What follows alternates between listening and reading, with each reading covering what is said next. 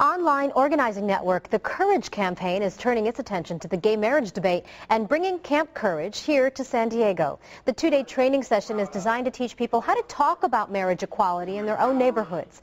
Campaign officials say the grassroots efforts will be necessary if the state Supreme Court upholds Proposition 8.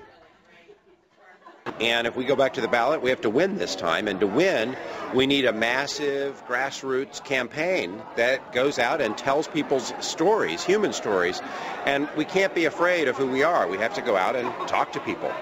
Camp Courage is inspired by the community organizing and activism of President Obama's campaign.